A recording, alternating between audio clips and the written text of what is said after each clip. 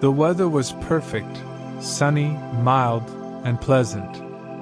As the clouds were swept away by the wind, they took on the appearance of horses. The cheerful songs of the birds added to the overall splendor of the scene. There was a tinge of something wondrously fantastic in the air. When you turned around and looked in the opposite direction, you could see Mr. Thomas's gift shop. One might appreciate the splendor of a lovely flower as it glowed peacefully in its tiny pot. It seemed as though the flower would glance at anybody who walked by the front window of the shop.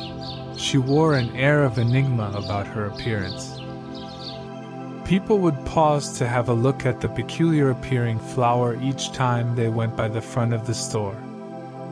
They were looking at one another, but were unaware that the little flower could actually see them. The flower would watch them disappear into the distance as they went on their way. You could find the owner of the store, Mr. Thomas, working inside the shop. He was a man in his 50s, of average height, with a serious expression on his face. His store stocked a wide variety of oddball knickknacks and curios. When a customer would enter the shop, they would immediately go up to Mr. Thomas and inquire him about the flower. Good morning, sir. I would like to buy that flower. How much it cost? It's not for sale. Mr. Thomas would answer the same words to everyone who would inquire about the flower.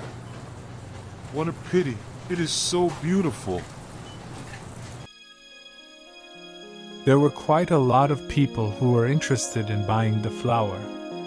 In spite of the fact that they would give Mr. Thomas hundreds of dollars for it, he would still refuse to sell it.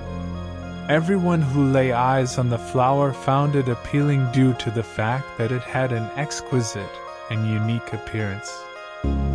The fact that she was flawless and extremely delicate was the primary factor that led to Mr. Thomas's reluctance to sell her. She demanded a great deal of attention, and he was afraid they wouldn't be able to take care of her.